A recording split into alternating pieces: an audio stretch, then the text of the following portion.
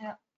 So welcome to the 26th Fogra Colourmanagement Café. My name is Yuan Li, co-hosting this with my colleague Andy Crosser. And as guest speaker, we have David Hunter from the company Chroma Checker. And today's topic is appearance match in real-world applications. And this cafe will be recorded and will be available online later in our Fogra Mediatek. And if you have any questions, please press the raise hand button and we can unmute you accordingly.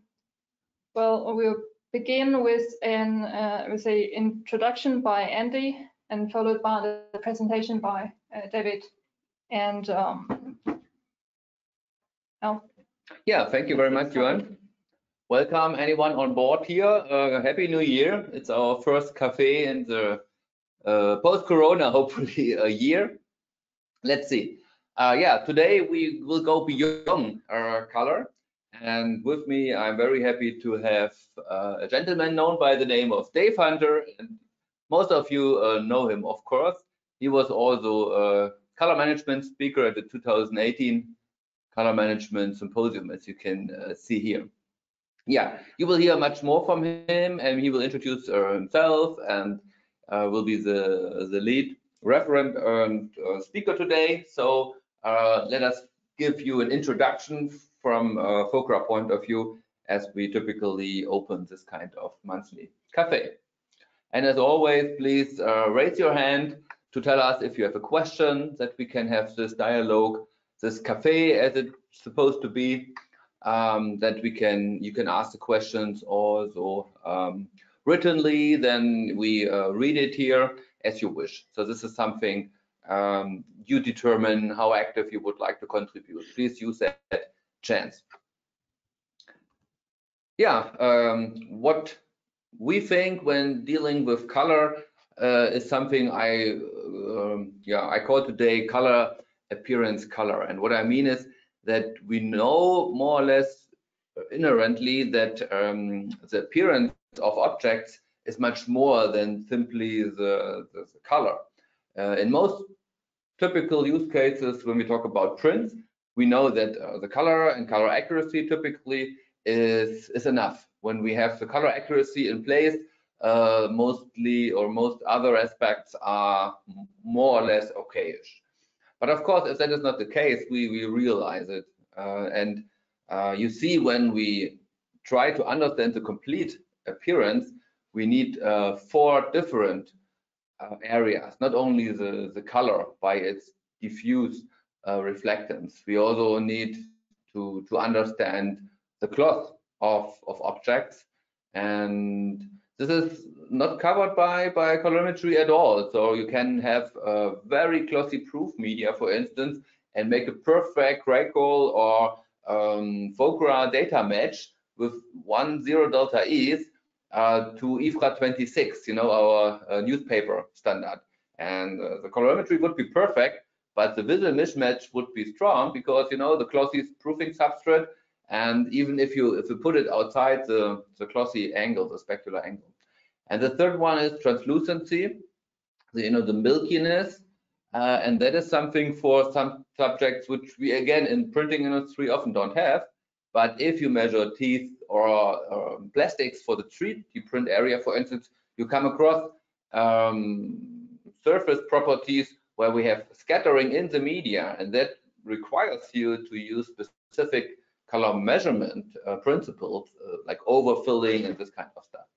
And texture, this is also something that just if you measure like this and like this, you will get completely different values, color values, and that is something you need to take into consideration if you have samples that happen to have this kind of properties.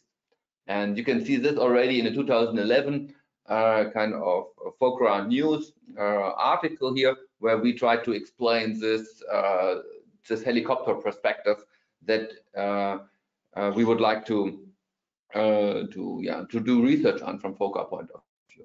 And coming back to the title here, we see that if you go beyond color and you have your surface properties and your different you will see that there are many concepts like distinctive of images and a lot of differential gloss, metalliness, waviness, and a lot of appearance attributes people in specific industries talk about. But at the end, from the customer point of view, what you do is you don't complain a car when you get a repaint.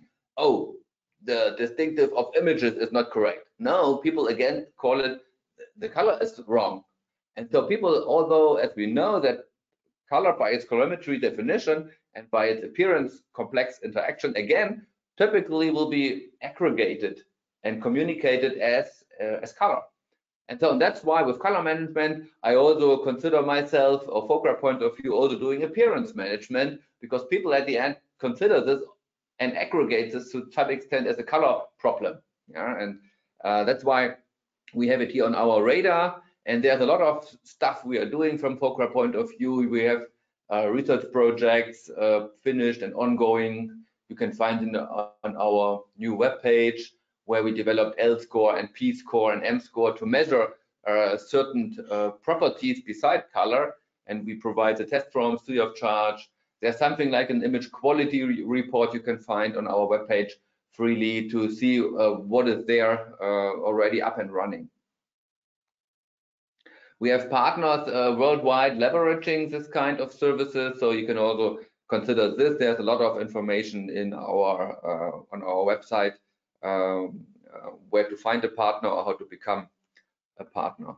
We also are hosting here an EU project, or we are part of an EU project where you can see how many other organizations and institutes are part of. And we host here an early stage researcher, Donatella Savage, with us, and she's focusing in that project as a consideration the clause. This is again to improve your German speaking capabilities. So Dave, please double check. So that's why those are the work packages typically, and this is to consider and to understand better the measurement techniques and the communication of clause using ICC Max color management, so the next generation color management. And one thing before I give the mic to Dave is that we have our digital printing working group, you know, where we have a physical meeting every year, and then at the last meeting we also discussed what are typical ongoing projects, what are typical upcoming potential new projects.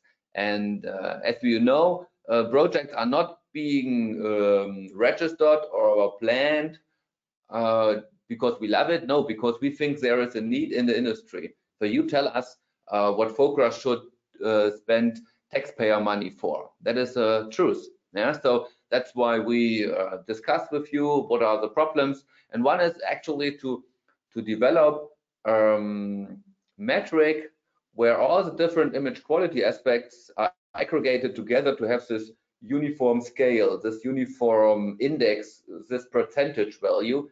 And if you are very closely look, you can see Chroma Checker there, Dave, and you can see many other tools there: Color Toolbox, X-Rite, Press Sign, Espresso, Color Cert, Color Beat, and there are many programs on the market. They use more or less available image quality metrics, color accuracy, TBI, near neutral curves, misregistrations, and they aggregate it more or less to this single score. But as you know, then an 80% Heidelberg score does not match an 80% X-Rite score. And so the idea here in this idea is to develop a metric which we then share as an ISO standard, where anyone can add this as an addition. So we don't expect that everyone is deleting their proprietary legacy, of course not, but we would like to work with them together to develop something to implement in addition, that you can say, oh, an 80% Dave score is a 65% System Pruner score, or something like this, that you have this again a cross vendor referee approach. Yeah, and this is one idea where we also include not only color accuracy metrics, but also misregistration and surface properties, which we will know, which we will learn today. Yeah, so this is something where we ask you, invite you to be a part of that kind of project committee and project advisory committee, both for new project but also for ongoing projects. There is one for understanding the 3D printing colorimetry, and in this case, for instance, it's important to have the translucency under control, because some of the 3D printers have very translucent material. So if you just take an i1 Pro, of course you will get an LAB value, but that's the problem. You need to double check whether those LAB values are visually plausible. You need a huge ratio from overfilling to pickup, and that is something specific here where we work on, in this case with Barbieri, to develop normal devices that can be used to measure in a plausible way those kinds of surfaces. So this is also an invitation to join our ongoing projects. And last, a final reminder on our Web Academy, which has been started with over 400 attendees, and we can also do a test there, or you can do a test there to become a graduate. And interestingly, 70% of the Web Academy attendees did participate, and most of them, I think 80% passed the test. So this is kind of okay. We can live with that ratio. So this is something just for you. If you don't know our Web Academy offering, just have a look. Yeah, and with that being said, let's have a look whether there's a question, and if not, we will have a look. If not, we will give the mic and the screen to Dave. Let's see if you have a raised hand or something like this here. There's a question, but I can check the question right now. I think it was great. Okay, it was already covered. Perfect. It seems that everything is clear so far. So Dave, the floor is yours. Okay, great. Thank you, Andy, and thank you for inviting me to share with the group the capabilities of our new technology called ChromaChecker Nano. Before I go into ChromaChecker Nano, I'd like to talk a little bit about ChromaChecker. ChromaChecker is exactly what Andy was explaining. Our system is a color conformance platform that assesses every variable that affects color reproduction. We've been successful in the market for a number of years now with some very large international companies, and our system assesses any type of print process. So for instance, Andy mentioned HP color beat. Our system can dynamically take the HP color beat data in from color beat into our cloud, showing everyone, including the operator, how well that press is performing. We also can take data from a Heidelberg or an X-Rite IntelliTrax or a large format Canon Arizona printer to aggregate all of your printers in one system centralized cloud to show you how they're performing. In addition to that, we act as a central repository for all things color, CXF palettes, ICC profiles, neutral curves. So it's a one-stop shop for color, and what we've added to the mix is our nano solution, which we call More Than Color, because it's getting into the appearance aspects that Andy was talking about. So I feel privileged to be here to share with you about our nanotechnology, and also I want to learn more from the research that's going on with your groups on how we can improve it even more and add some additional things. So as Andy said, Fogra's been investigating appearance metrics extensively, which is fantastic, and hence all the more reason I'm happy to be here. We're a software company. We build software for hardware. The hardware that we're going to be talking about is from a company called Colorix. And I'll be demonstrating this this unit in a little bit so you can see how it works. And we've been able to not only assess color using this instrument, and we call it average color when you average the data within the aperture, but we also implemented a dominant color algorithm, which you'll hear more about. But in regard to surface characteristics, we currently have 3 surface characteristic metrics that we've developed. One is called surface match, one is called uniformity, and one is called vibrance. Now, that's what we've been able to do with this instrument. But since we're a software company, our software has been built to support virtually any type of measurement system, including glossiness, spherical instruments, roughness, multi-angle, and multifunction. So today, we're talking about one solution with one piece of hardware, but our software can be adapted to work with virtually any type of hardware to help us collect this information, which will quantify whether or not the object that we're working with has both a color and an appearance match to the customer's expectations. One question, Now, Dave. Of course. What is the status with the Canon reflectance analyzer? Is it already negotiated? So I connected you with Canon because they built a great device. Is there any interest to integrate it, or was it kind of not much overlap? No, we're very interested. Yeah, thank you for that connection. And yeah, we're in discussion. So it makes total sense. Okay, perfect. Okay. Yes, thank you for that. Okay. And oftentimes, as Andy was mentioning, objects might have 3 attributes or 6 attributes that affect the appearance.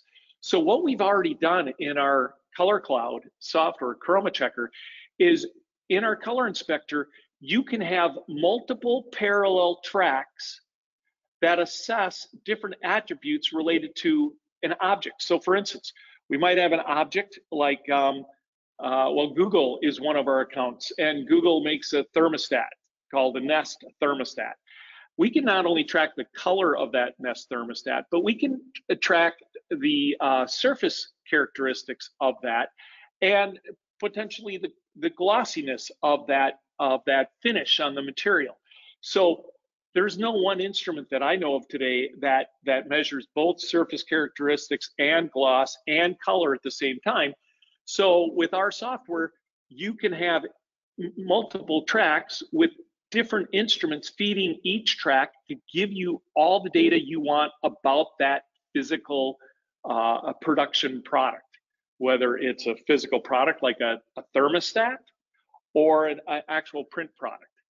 So the reason I'm bringing this up is because we're very open to working with third parties to build additional models to help address this issue in the industry. And like Andy said, he passed a contact on to us that is doing things on the hardware side. We're doing things on the software side. So this is such a new market in terms of putting all these pieces together that it's a very exciting time. And I'm just here to say we don't know all the answers, but we want to build solutions with third-party products that help address company needs. So any feedback would be fantastic. And if you've ever seen me present, I love questions. So please feel free to stop me at any time and ask questions. Okay, and Andy, you'll be monitoring my, the feed and cut in when there's questions. Perfect. Yes. Awesome. Will do. Awesome. So the product that we're literally announcing this week is a combination of a piece of hardware from a company called Colorix, a European company, and then Chroma Checker. And we're actually, our whole development team is in Europe. So I happen to be in the US, but our development team, my partners, are in Europe. And we've developed this solution called the Chroma Checker Nano, which consists of a hardware piece, iOS piece, and our color cloud called Chroma Checker. And these three pieces work together to provide the solution. Now, this is a video. Oops, this is a video that I want to take you through, and it talks about one of the applications of our solution. So I'm just going to let the video play and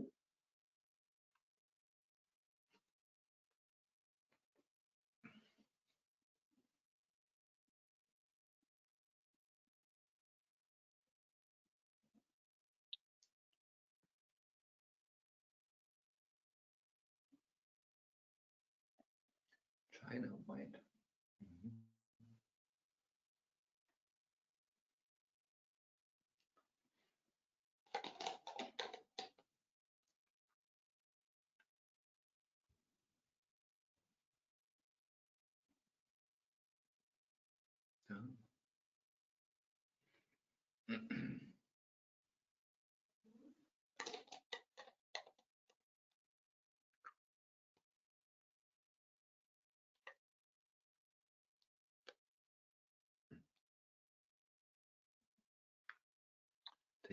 Andy, do you hear the sound?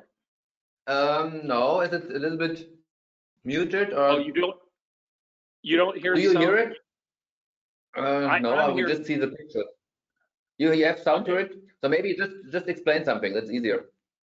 Okay, so here, let me do this. Let me just, if you don't mind, start over, and I'll just tell you what's going on here. Oh, how about now? Do you hear the sound now? Very ambient. No, not really. Okay, let me do it, and I'll just do the commentary, okay? Perfect. Okay, so this is a paper book with 13 different embossed samples, and what we're going to do is we're going to show how the Nano can differentiate the different embossing, and it's the exact same paper, so there's no color difference. So here's the paper book, 13 different embossing samples, and what we're going to do is show you how the Nano works to measure the reference and then measure the samples. So right now, we're going to choose this cedar as the reference, and we're going into the iOS app and creating what's called a new track. And we're going to make this new track called cedar.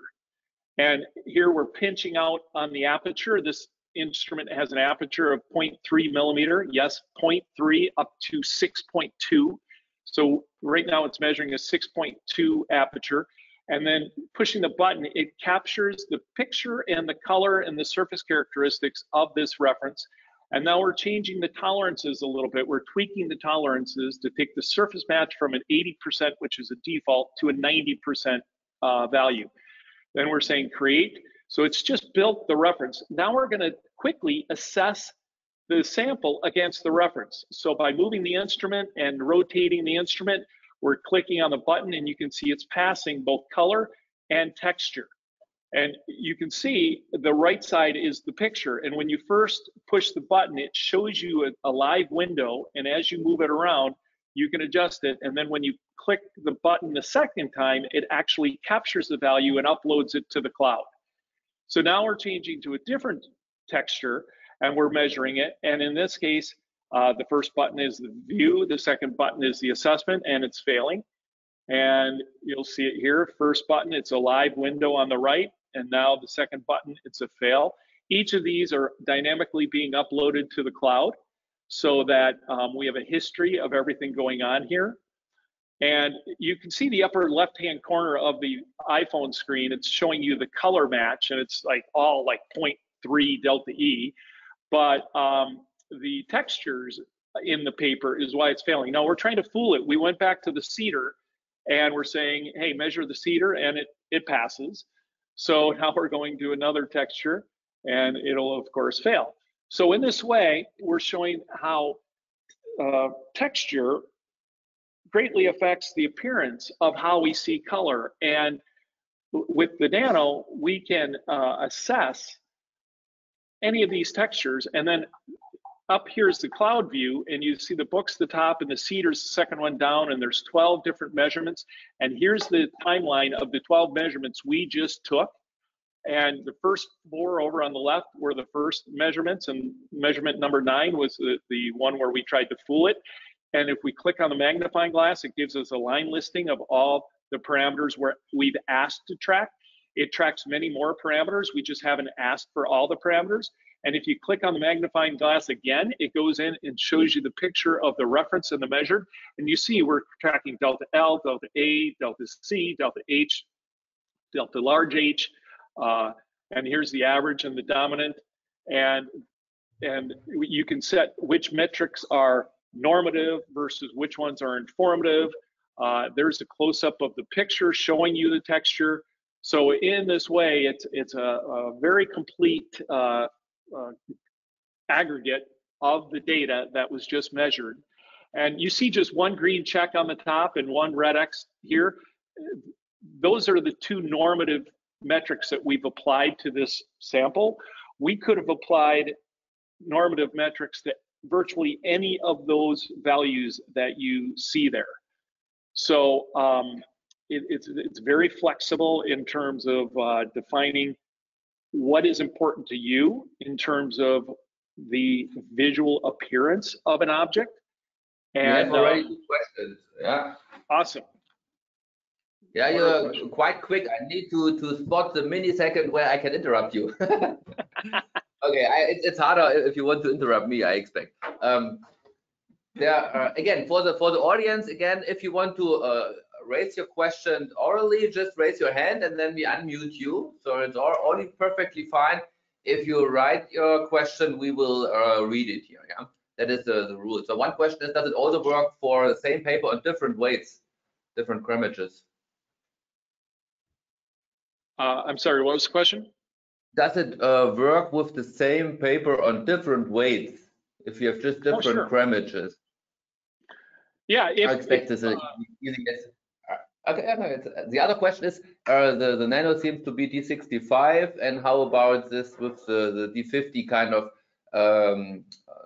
graphic arts standards? Do you go inside more on the hardware of this device to get us an overview of the specs, or is it something you can answer right now? It's something I'd rather forward to you. I mean, the specs of the instrument in terms of the illuminant that's in the instrument, it is a it's not what I would call an M1 instrument, right? It is a I would liken it. I don't know that the manufacturer has officially deemed it as M0 or M2, but with our research, I would liken it more to an M2 type instrument in that it doesn't have any UV in the light. This version doesn't have any UV in the light source. So essentially, it's measuring like an M2 condition. Does that help answer the question? Yeah, I think so. It's we also had at the symposium a presentation about this device, so we can point to that presentation with more background. It's an imaging sensor, so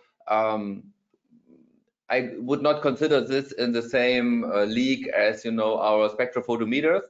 So that's why we should not claim that this is giving colors as the benchtop or other high quality spectrophotometers. So that's why it's different. It is just scoping for different approach. And correct. I've done extensive research on it in terms of how well it correlates to like an Exact or a Teshcon or a I1, and it depends upon your expectations, but it's not what I would deem very close.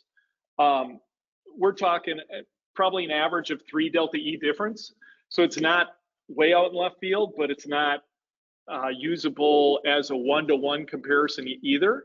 But from a within unit repeatability and a cross unit repeatability, it's very stable. So from that standpoint, it's a nice platform to at least measure the texture and appearance and have some color. And what we've done is, let's say let's say your standard is based on D50 and a specific instrument, like let's say an exact.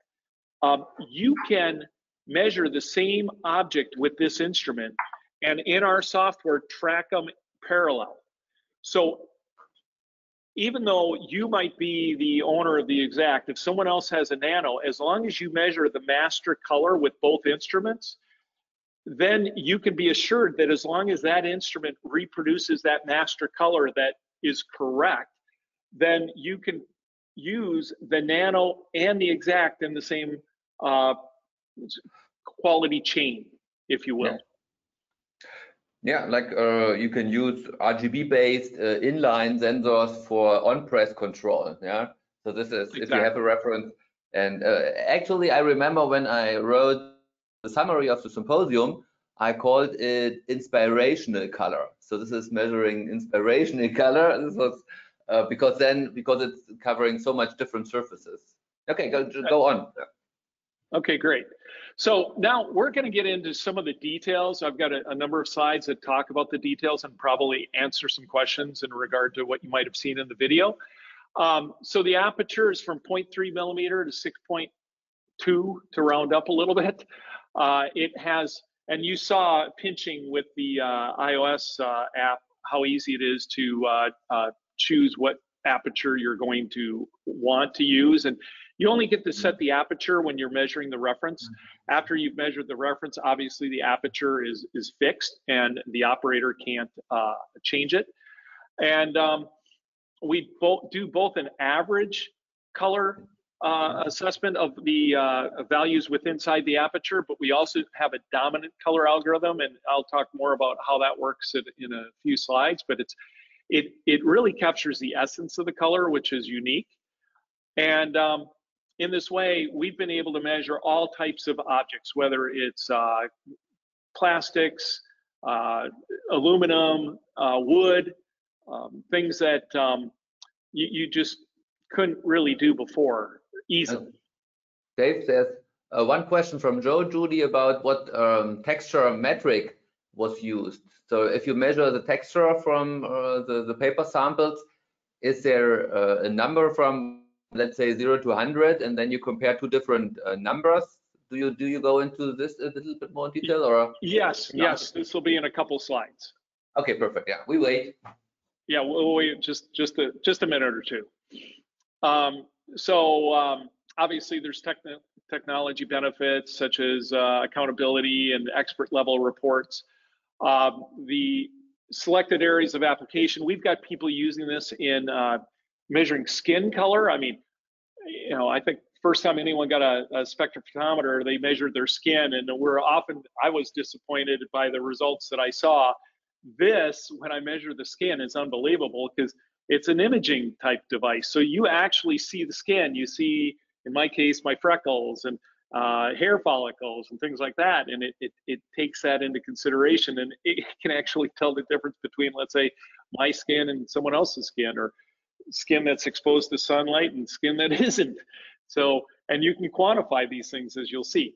But there's cosmetics has been a very interesting area for us.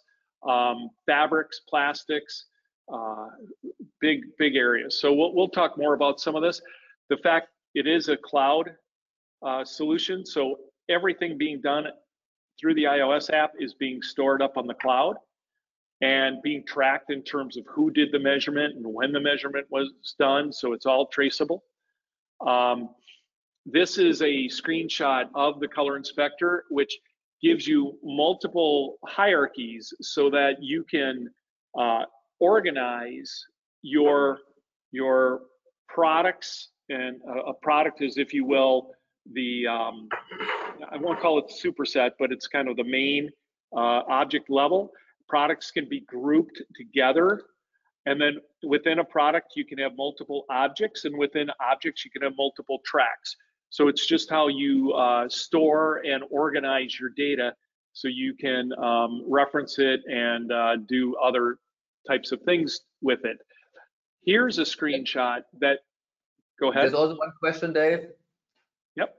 about to combine color evaluation and surface evaluation, we need to have two measurements, don't we? Or two different measurements. And maybe even now or later we can explain how you deduce those figures from this camera picture.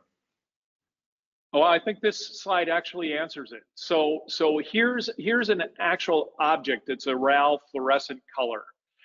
And what we're showing is how it's the same color, but we have 9 tracks that represent this color per different instruments.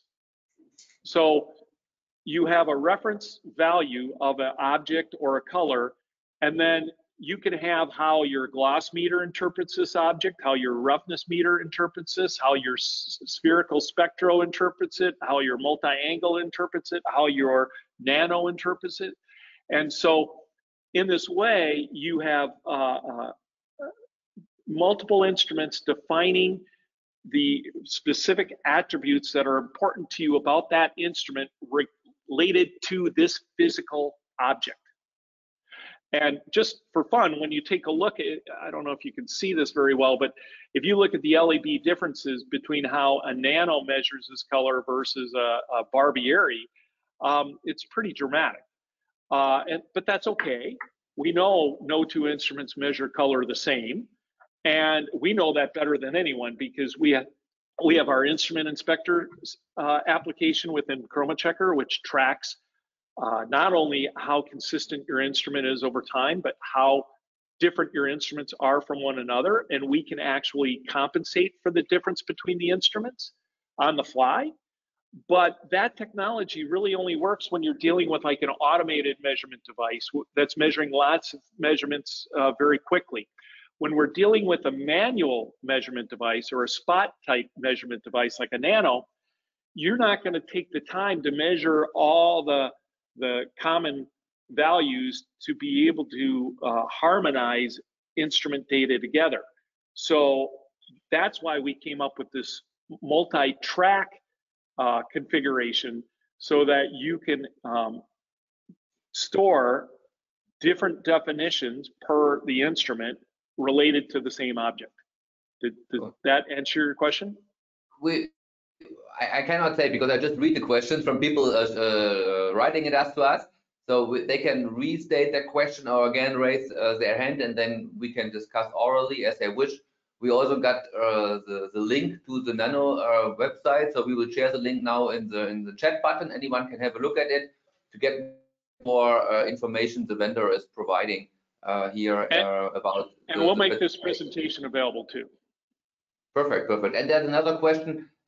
Does it work, or did you test the Nano also on metallic papers or metallic surfaces?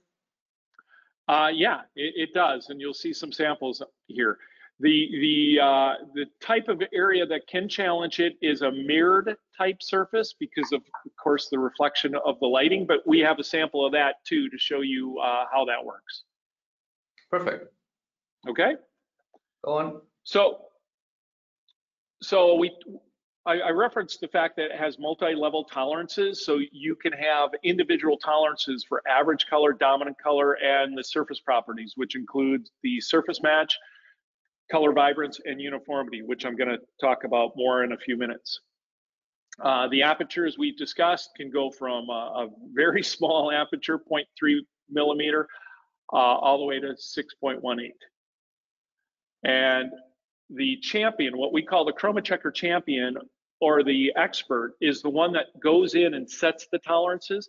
And as you saw in the video, if I log in to my Nano application and I'm the expert, I can set tolerances, I can set references, I set the aperture, I do all of that because I know what I'm doing most of the time. But if somebody else, who, let's say, is brand new to this and they were flipping burgers last week, doing whatever, and now you're asking them to measure color, you're not going to have them do the standard. You're just going to have them do the quality control check. So when they log in, we'll say their name's Peter. When Peter logs in, he doesn't have the ability to make a standard or adjust anything. All he has the ability to do is measure the color and see whether or not it's a pass or fail. Okay. I referenced in my intro slide that we're collecting a lot of data from this instrument, and so far we've only formalized 3 what I would call appearance metrics: the surface match, vibrance, and the uniformity. We have additional data that could be applied to other appearance type models that we haven't, shall we say, completely parsed or sorted out. So this is where, again, we'd love to have input from people out there in terms of what else is important and what else an imaging device like this could potentially provide, and see if the numbers that we're collecting on every measurement could help formalize another metric for appearance model. And for the texture example, what indices did you use in that case with the Are You Wiggins book? What of the 3 So what we used in the book was what we call the surface match parameter. The surface match, okay. Yep. So we will. Hold on. I will wait. Okay, that's okay. You're leading right into it. And no, Andy didn't see the presentation ahead of time. Right. So in the surface match parameter, it looks at the material that's being measured, and you can see the scores that are being shown up here. So like bottom left corner, the marble differences, they're different what do I want to call it? They look different. So it's only a 69% match. Where the wood, it's a visually closer match, but it's 87%. If you remember in the video, which I don't expect you to, but you can always go back and view it again, we changed the surface match to a 90%. And so you have the ability to choose what level of match you want, and you can also choose the aperture size. As you can see, the patent leather is a smaller aperture, more like a 3mm aperture, where the wood in the upper left is more like a 6mm aperture. So in this way, the surface match is doing some very unique algorithm calculations to compare how similar the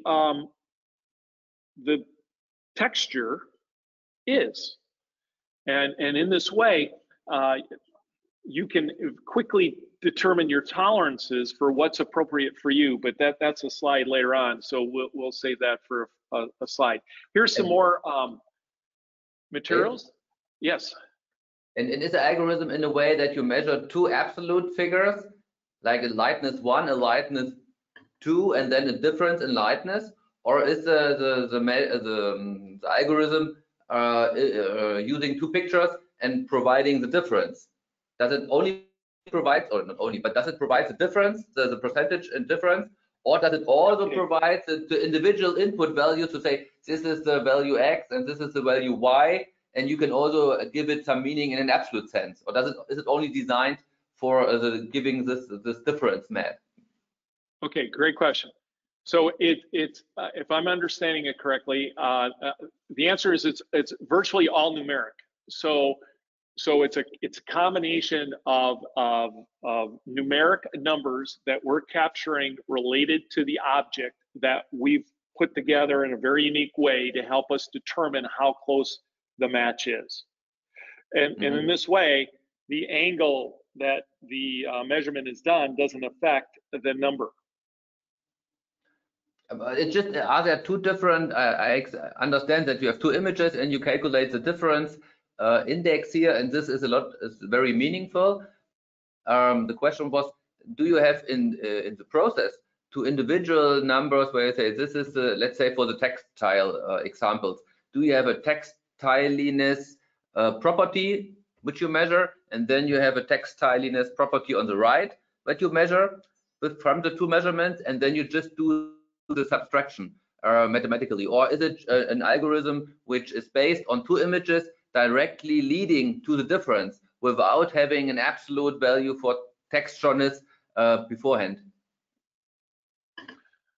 If I'm understanding it correctly, I mean we're calculating, we'll call it 15 numbers related to the reference, and then when we do the sample, we're calculating those same 15 numbers, and then we're comparing the two and just saying, hey, how close are these? So in other words, could you measure something and make a rank from the book with respect to textureness? So if you have individual numbers, then you could measure all pages of the book, and then you rank them with respect to what you consider textureness, for instance. Or is it not intended to do such a ranking on an absolute individual measurements, but having always two measurements and giving you an indication how close the two measurements are?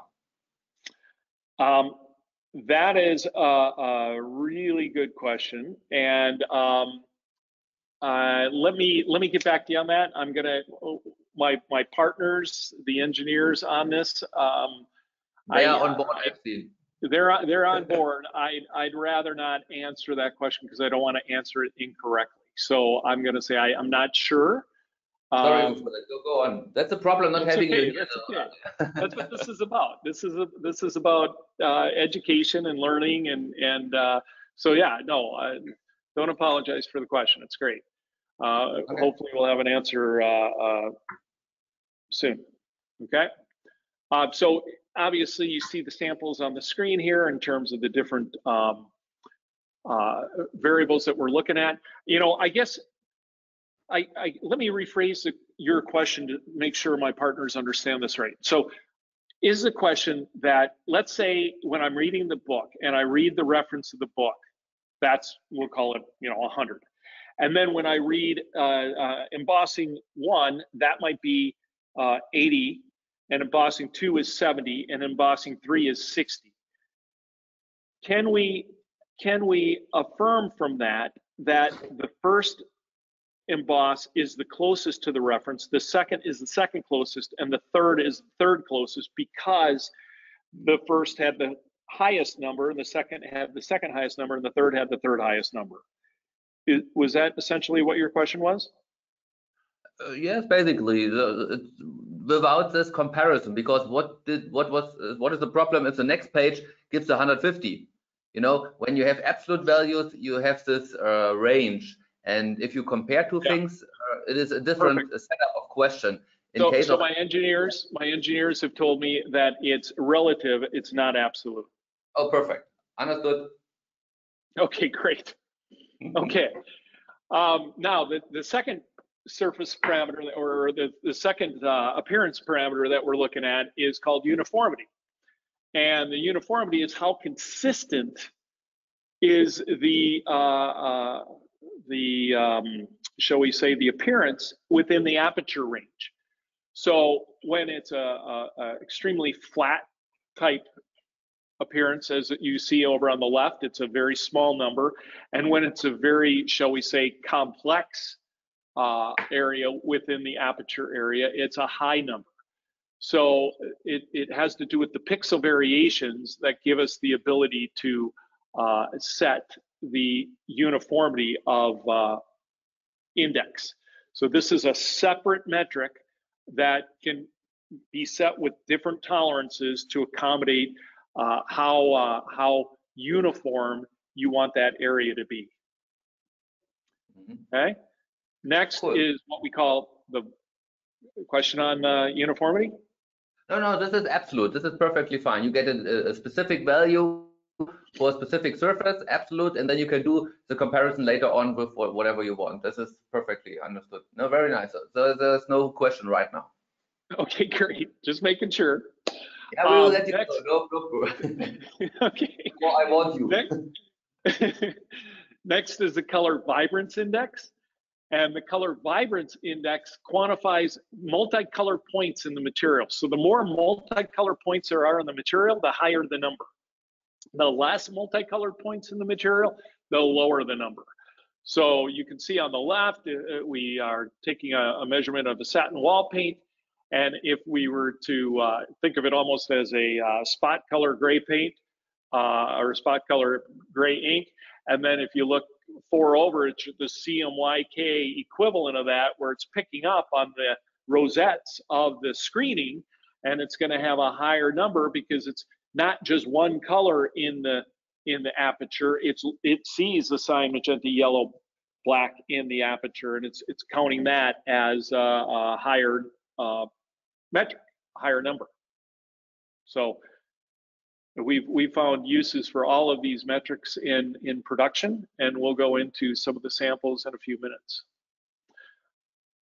To show you how the app works with Chroma Checker, a lot of color programs give the data to the expert. With Chroma Checker, we give the data to everybody. So the president can look at the data and get a weekly report on how all their manufacturing devices are performing.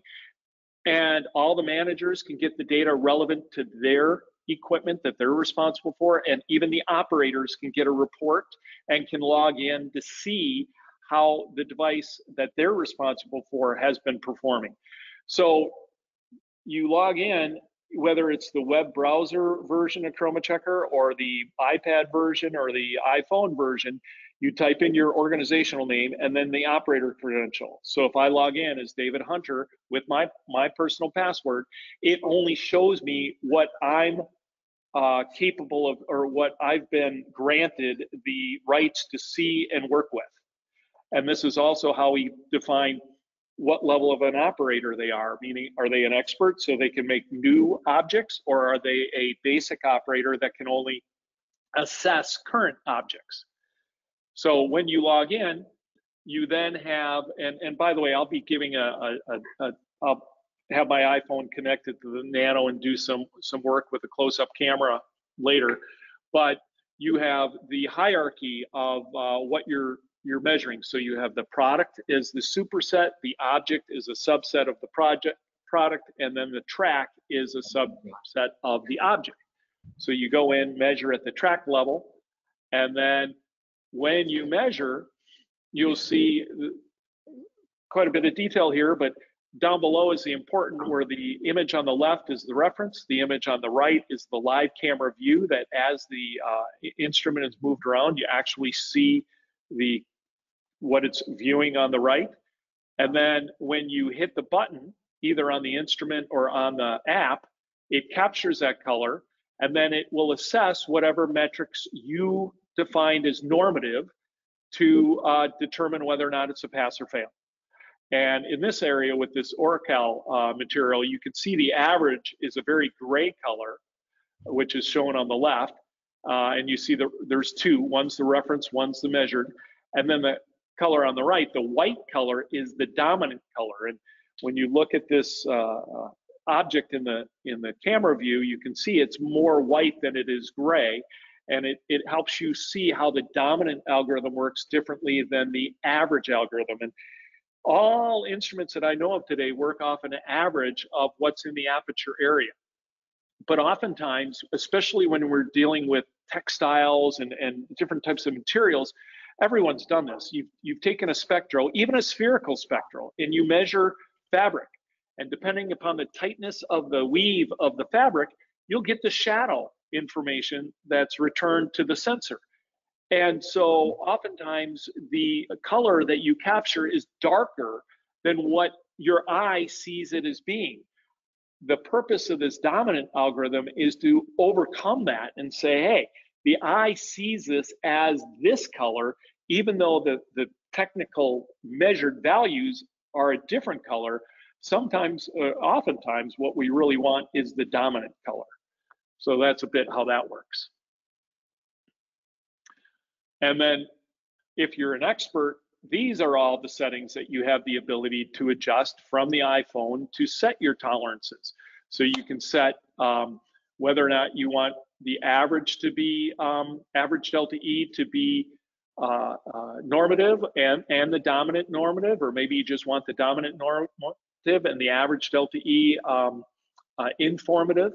This determines what whether or not it's a solid pass or fail. And then, of course, you can set the uniformity, the vibrance, and the surface match. Dave, we can switch on the camera, and maybe if a question, I just raise my hand, and then you can have a look every 2 minutes to the screen, and then maybe come to me if I have a question. So there's one question. To do the examination, does the owner of the Nano should always be connected to the cloud? Can you repeat that? To do such examination, the owner who uses the CC Nano should always be connected to the cloud or not? Technically, yeah. I mean, it's the phone is connected to the Nano, and there's an app on the phone, so they're working with the app. And then when they're measuring the value is actually going up to the cloud and returning the results back down to the phone. If the question is, can you run this without the cloud?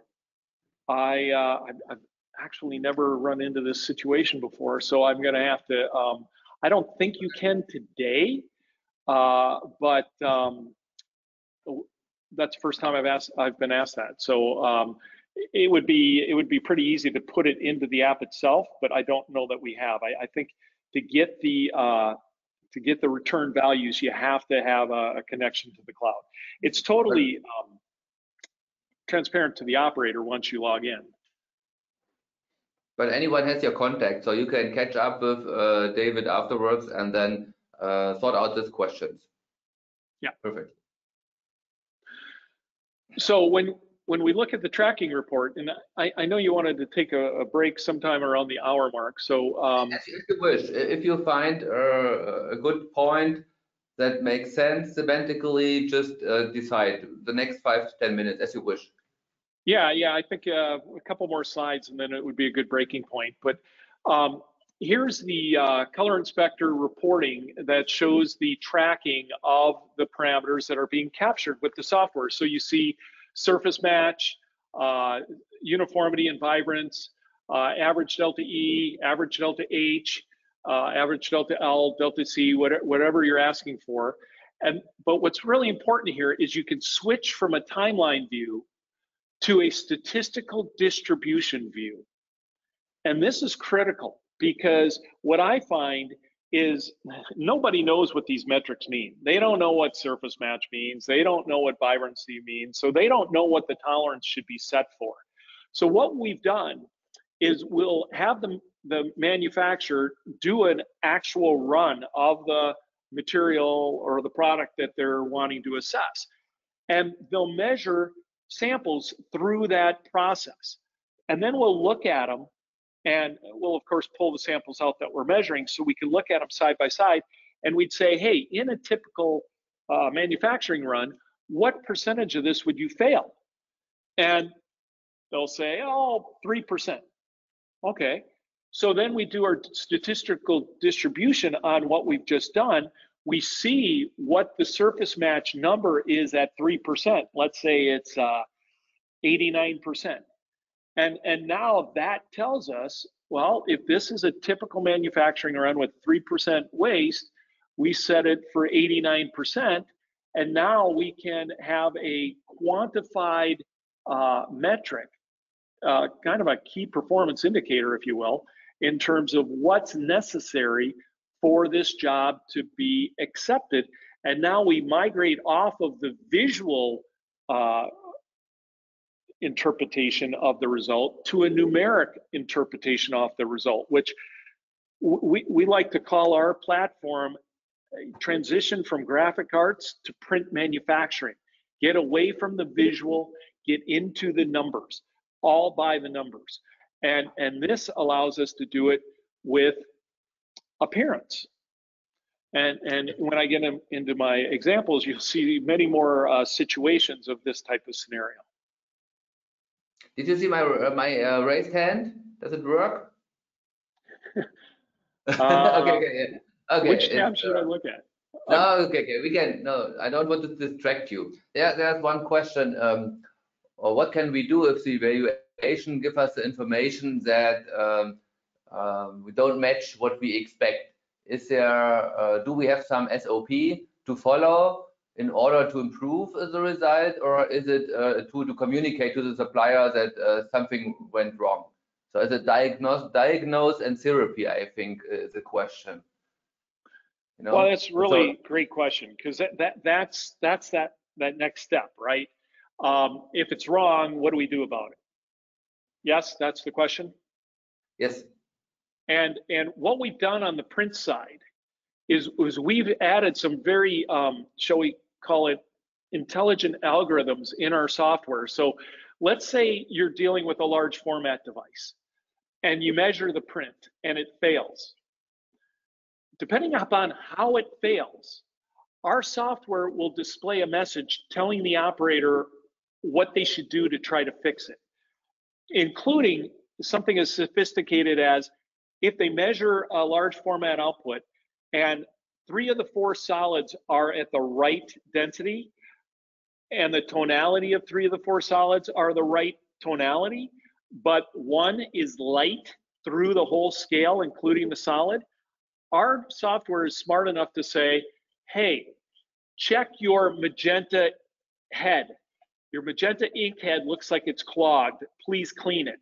So based on the data that we're getting and our knowledge of print, we can make these intelligent messages for the operator so they know what to do. That architecture is built into this solution as well.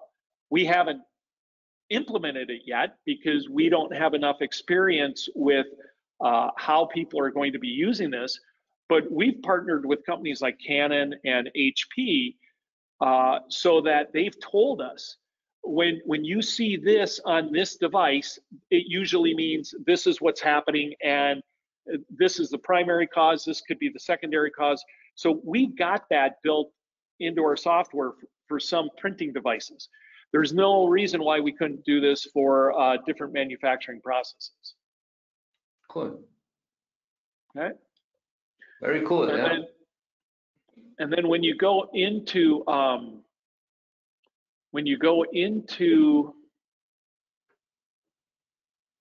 let's see here.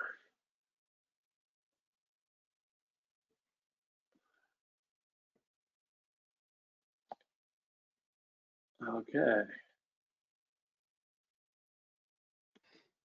When we go into the next slide, this is the report data.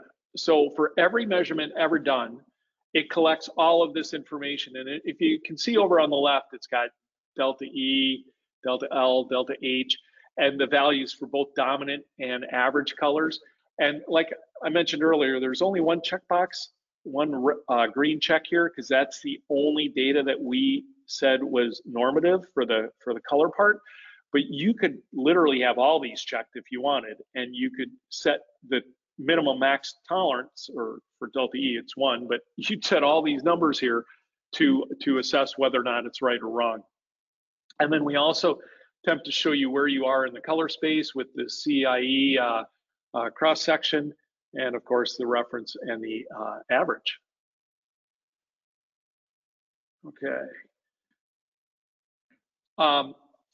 Here's a real example of measuring the aperture, and that the logo, the ChromaChecker logo, that orange dot is a very small dot, but with this instrument you can pinch it down, and remember, this is the picture that's stored in the cloud. So if someone measured something and it failed, you see the picture and they didn't measure the right place on the object, you know it right away because it's in the picture. It's all documented, which is quite useful. So the next part of this presentation gets into some actual examples. I think now is a good time to take a quick break, and then we'll come back. We'll talk about some other examples and show the solution live. One final question, Dave. the metric number, did you do it for us only, or because I expect normally inch in your world, or do you also use millimeters in the US now? I'm very surprised. I'm sorry, what's the question?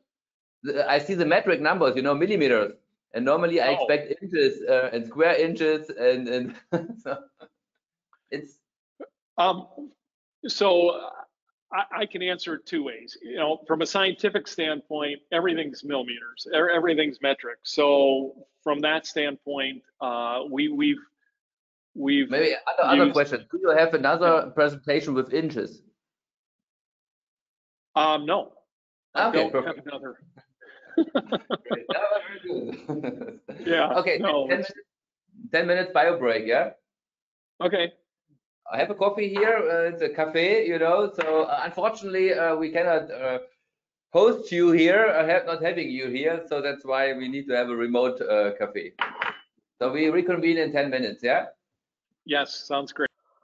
All right. So this second part, we'll just finish with talking about some examples that we've been successful with in terms of implementing the solution, and then I'll give a quick demonstration of how it works with.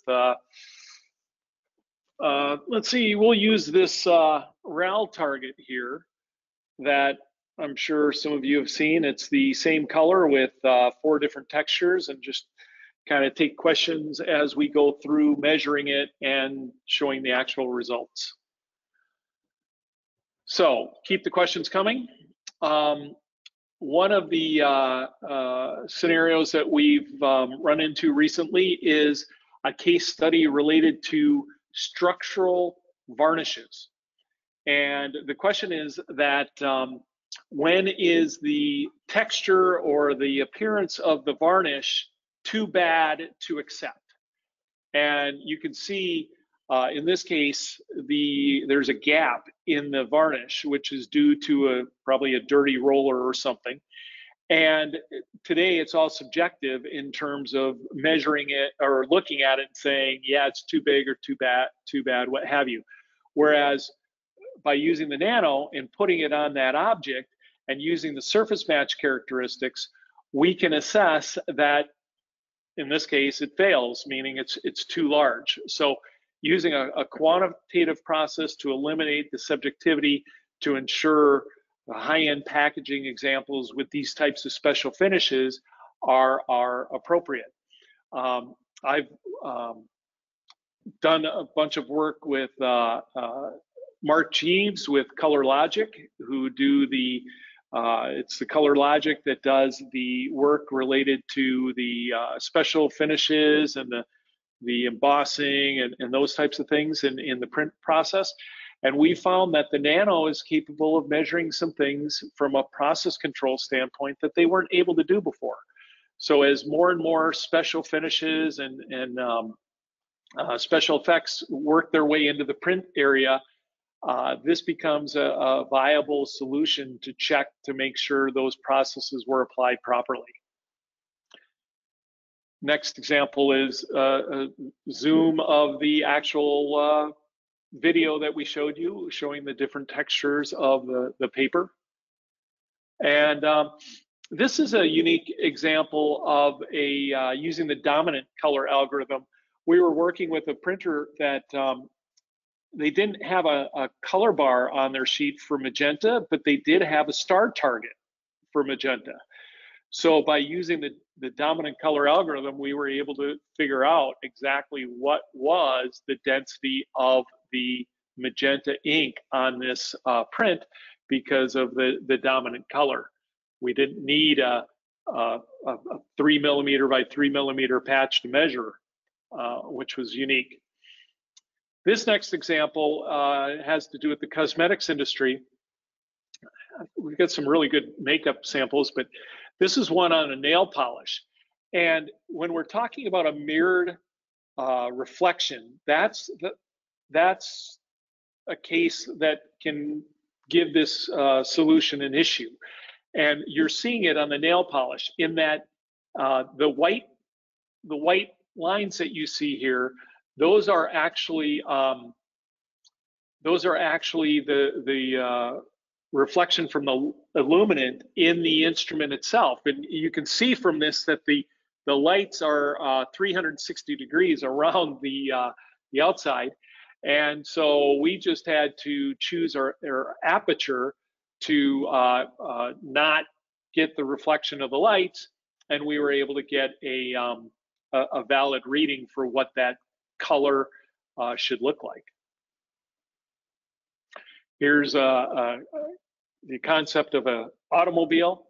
We've got a couple projects going here because it's such a busy and complex environment with so many different materials and shades of material, and to quantify all of these different materials in a way that provides a appearance match can be quite challenging. But the nano can accommodate this type of situation very, very easily. And just to give you an idea, you have different textiles, hard plastics, soft plastics, synthetic leather, real leather potentially, and using the groups and the products and the object hierarchy within the Chroma Checker system gives you the ability to organize these objects in the right categories, and yet still compare them to one another to make sure that the overall effect is in line with the expectations of our eyes. So here's a unique situation that we had where the customer tried to fool the system, and it was the right color in all cases, but different patterns. And the far right one, they even tried to simulate the pattern with a hexagon type pattern, and yet you see the differences, and the instrument saw the differences, and it failed the result. Here's a sample of the RAL target that I held up earlier. So you can see the uniformity. This is where the uniformity comes in. The first patch on the RAL target uniformity is 0.9, but what I call the popcorn ceiling one, the one with the high degree of texture, this sample has a uniformity of 3.4. So in this way, we can set the uniformity as a metric here, or we could also do a surface match. And this is also a great sample because it shows you the difference between the dominant color algorithm and the average color algorithm. When you take a look at this sample, obviously it was painted with the exact same color paint. But when you have this level of texture on the object, there's shadows in here, and the instrument can be fooled by the shadows. And I've measured this with a 45-0 instrument with a small aperture and gotten the delta E differences between these patterns is like 9. But when you do let's say a 8mm aperture device like a Barbieri, and we measure the difference between this color and this color, it's down around 3 delta E, 3 or 4. Well, it's still, in fact, the exact same color, but even, and by the way, with a spherical instrument, it's going to be about a 3 to 4 delta E difference as well. So an 8mm 45-0 instrument will give a very similar result as a spherical instrument with a 12mm aperture to tell you what the difference is between these. And I was always under the impression that a spherical would tell me, hey, the color's the same. It's not.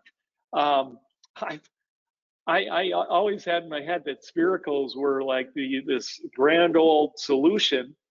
And when I started using them, I found that it has a lot of the same issues that a 45-0 instrument has. And when I say issues, there's only so much it can do. But with the nano, the dominant color difference between these two, instead of being a 3 or 4, comes out to a 0.6. So if that's what you're really caring about, is the same colors applied to different textures, this will tell you that, which is quite powerful. the beauty about your language is that you have in English a paint and color to differentiate the stuff you apply to something and the appearance you have later on. In German, the problem is that we call everything Farbe, so both the perception is Farbe and the paint and the Farbmittel is Farbe, and so it's easier in your language to say to have the same paint on the sample and that getting slightly different color, because the color by means of its color scientist definition, it's just a difference of an object opinion or perception between two objects seeing side by side. And if you see them side by side, the mountain sample due to the shadows looks a little bit, depending on the way of illumination, darker. So that's why yeah, but it's interesting. I would have expected that large aperture spherical measurements with specular included, of course, will give closer readings between the two samples. That is also something we have to chase down later. Yeah, cool. Yeah. I'll tell you, I'm learning something new every day with this. It's really exciting. It's a lot of fun. Perfect. Yeah. Here's special effects that I kind of referred to earlier. So here's some different RAL special effects and ORCAL, and you can see how the uniformity and the vibrance come into play in terms of measuring these types of what we'll call very difficult or very challenging samples. And with the ability to measure these different metrics, we can now quantify these special effects in ways that we couldn't do before.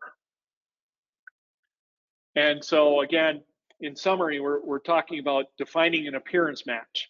So what is the visual impression and applying objective numbers to this?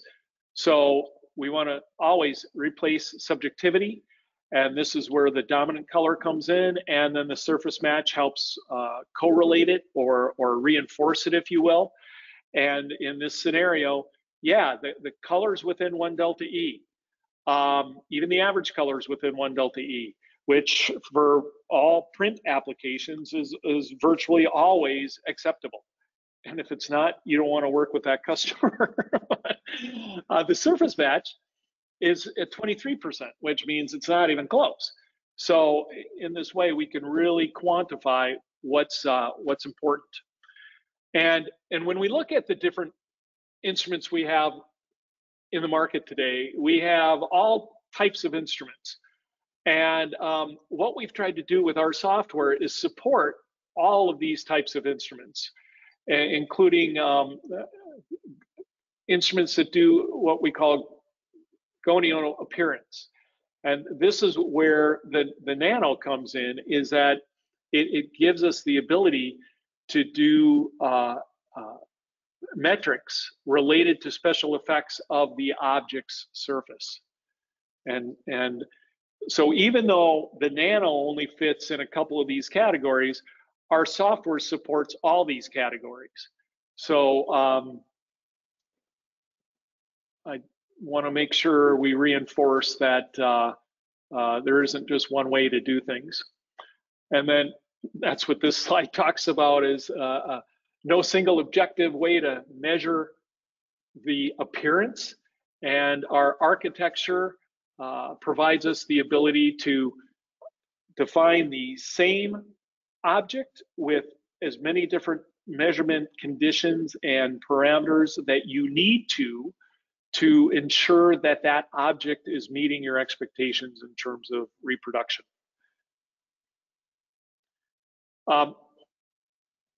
Pricing, since this is so new and you've got what I would say is the leading group of individuals that I know of who are researching this topic, we've put together a special program for everyone attending today that you can test drive the Nano for 14 days.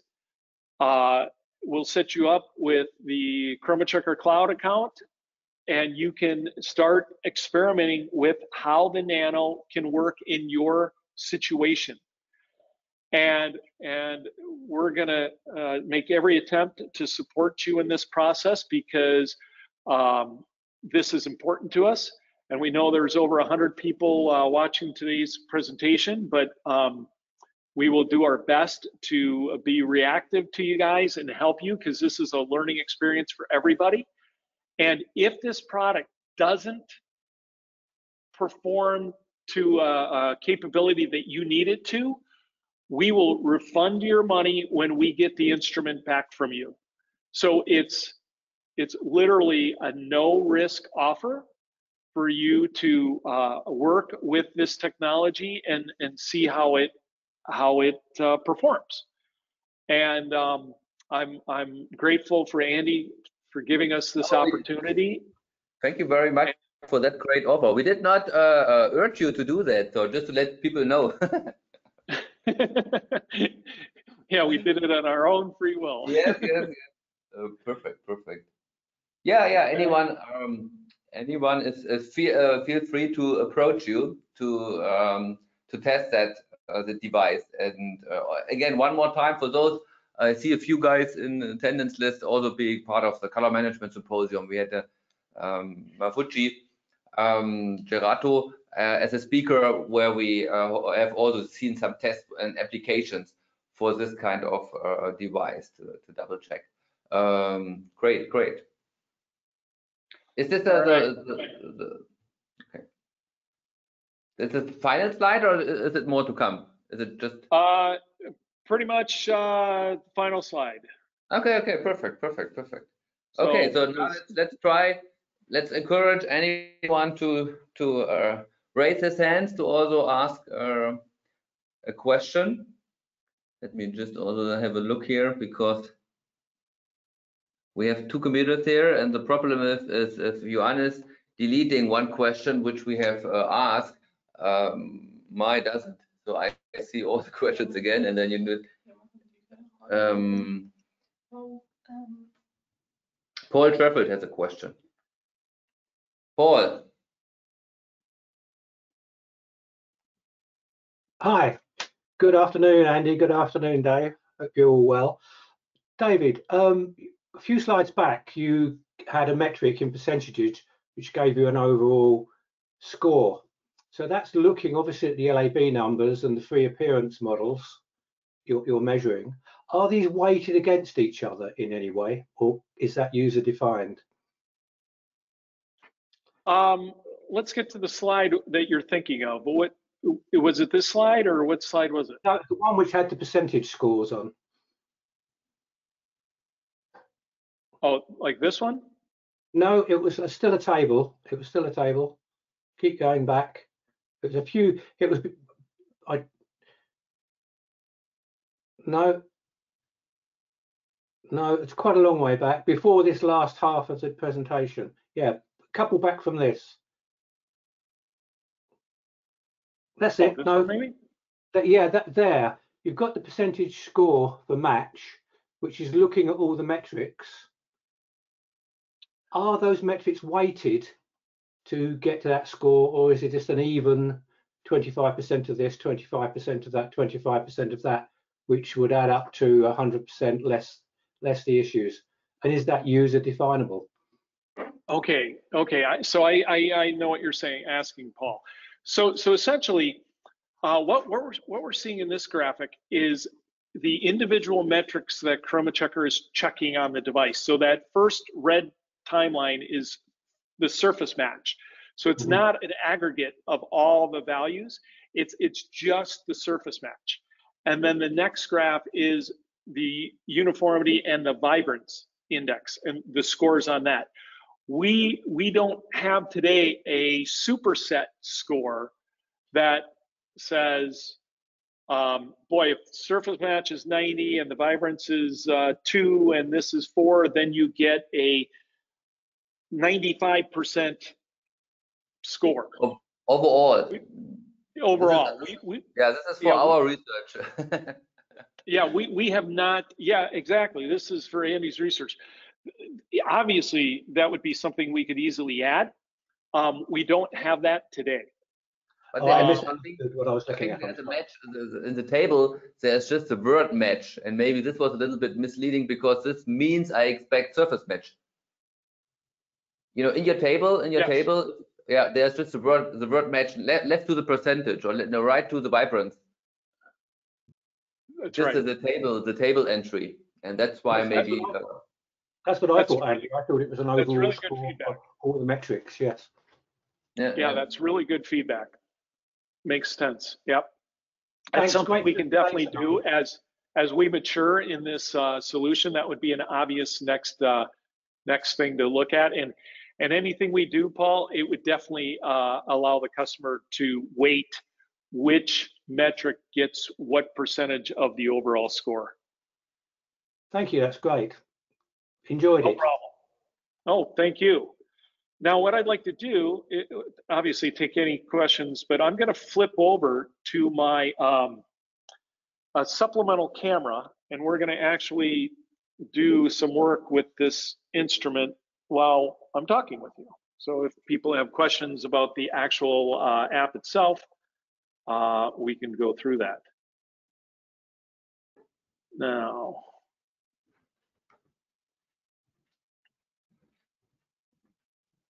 give me a second to flip cameras.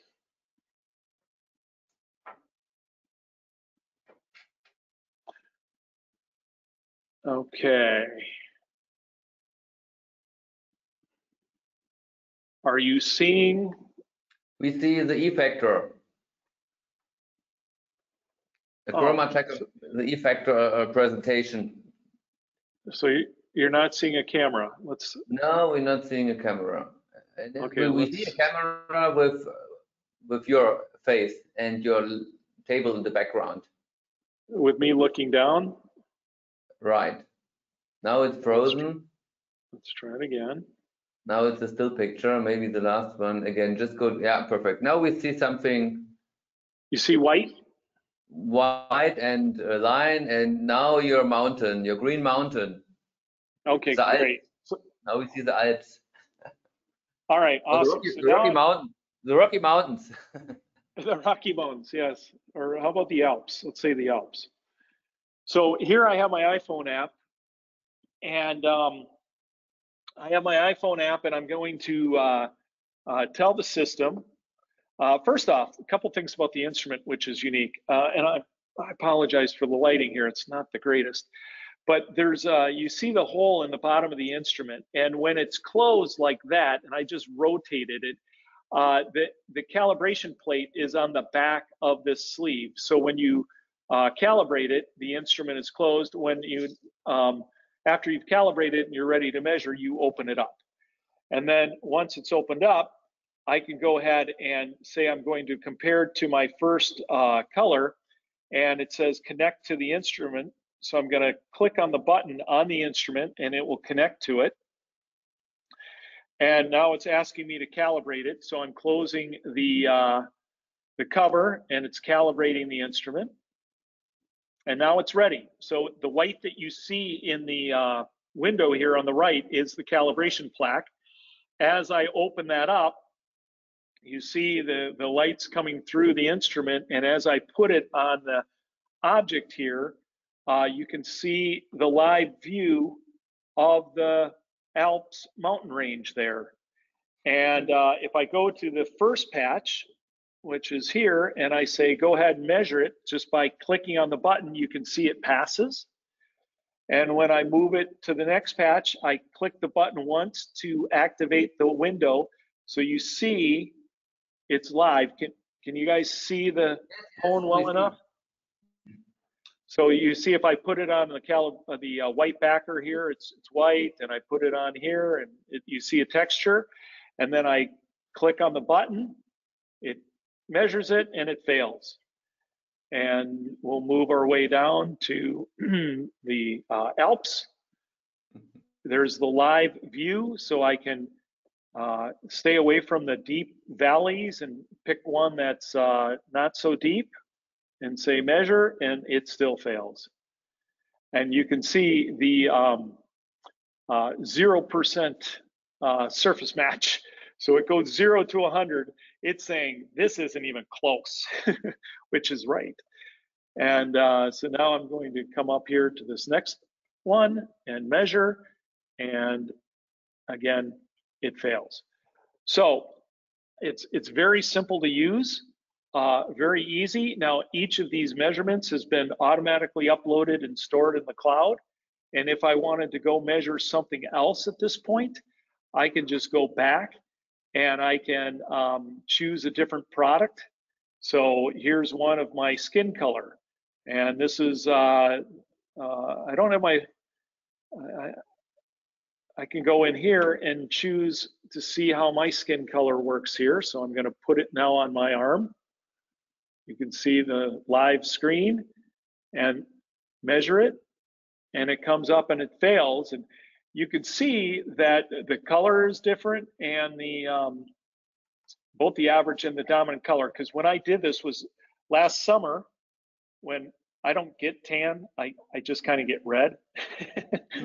And I was a little more red than I am now being in January. But hopefully you can see the flexibility and the capability of how this works. Are there questions while I'm in this mode? Let's see. No, I think anyone is following you. That's interesting. To me, actually, I see there's a small industry with very high quality, high price instruments, 20,000, 30,000 euros. The reflectance analyzer and the Spectral 2 profiler and the other instruments used in the automotive or in the industry. So I think this really, really is try to bridging that gap. Really sounds very promising to me. Yeah. Great. I'm really happy you feel that way. Yes. So that really is the content that I had prepared for everybody. Everyone's got my contact information. If you need to or want to connect with me, please do. We're very happy to accommodate anyone's needs in terms of seeing if this will fit a. Can you share your slides again with the email briefly, and then? Oh, absolutely. Yeah, but we will again share the PDFs, of course, later. So this is something, of course, we provide later on. Again, the recordings, both of the video and the material, is only for Fogra members. That's kind of the deal here, to have the online event free of charge for anyone, but the recording stuff is only for Fogra members. It's kind to also provide some benefits for the Fogra members and maybe some motivations for others to become a member, of course. That's for sure. So thank you very much, Dave. Let's have a look at. There's one very important question, because for me, there's a Richard Hunter, very, maybe you already know my question, with a very famous book about measuring the appearance. Very, very good book, actually. And is there any connection between you and him, or? Too bad. No, my dad was a scientist, but animal science. Okay. He did use spectrophotometers in his work, which I didn't find out till I was, I don't know, 30 years old. I found out he used the word spectrophotometer at the dinner table one day, and I'm like, what? Cool. Very, very, very cool. Yeah, this is something. Unfortunately, you can't buy the book anymore. We need to go to eBay and get some used ones. Again, the measurement of appearance. So anyone who would like to read into the basics of this, I can highly recommend that book from Richard S. Hunter. Perfect. Let's have a final look on our people here. Last chance. Going, gone. Okay, Dave, thank you very much again for being with us. And we stay in contact. Andy. Thanks for having me. It's always great. Looking forward to coming back to Munich.